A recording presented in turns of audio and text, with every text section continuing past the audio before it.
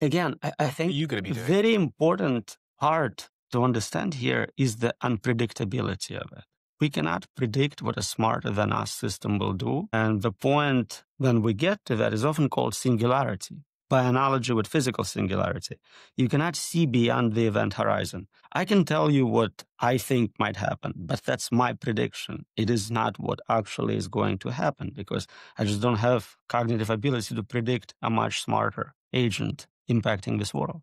When you read science fiction, there is never a super intelligence in it actually doing anything because nobody can write believable science fiction at that level. They either banned AI, like Dune, because this way you can avoid writing about it, or it's like Star Wars. You have this really dumb bots, but nothing super intelligent ever. Because by definition, you cannot predict at that level. Because by definition of it being super intelligent, it will make its own mind up. By definition, if it was something you could predict, you would be operating at the same level of intelligence, violating our assumption that it is smarter than you. If I'm playing chess with superintelligence and I can predict every move, I'm playing at that level. It's kind of like my French bulldog trying to predict exactly what I'm thinking and what I'm going to do. That's a good cognitive gap. And it's not just he can predict you going to work, you coming back, but he cannot understand why you're doing a podcast. That is something completely outside of his model of the world. Yeah, he doesn't even know that I go to work. He just sees that I leave the house and doesn't know where I go.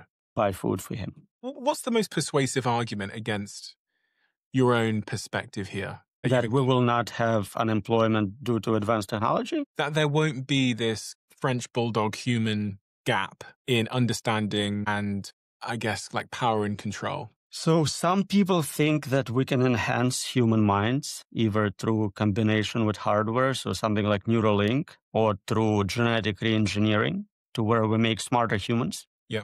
It may give us a little more intelligence. I don't think we're still competitive in biological form with silicon form. Silicon substrate is much more capable for intelligence. It's faster, it's more resilient, more energy efficient in many ways. Which is what computers are made out of versus the brain. So I don't think we can keep up just with improving our biology. Some people think maybe, and this is very speculative, we can upload our minds into computers. So scan your brain, comb of your brain, and have a simulation running on a computer. And you can speed it up, give it more capabilities. But to me, that feels like you no longer exist. We just created software by different means. And now you have AI based on biology and AI based on some other forms of training. You can have evolutionary algorithms.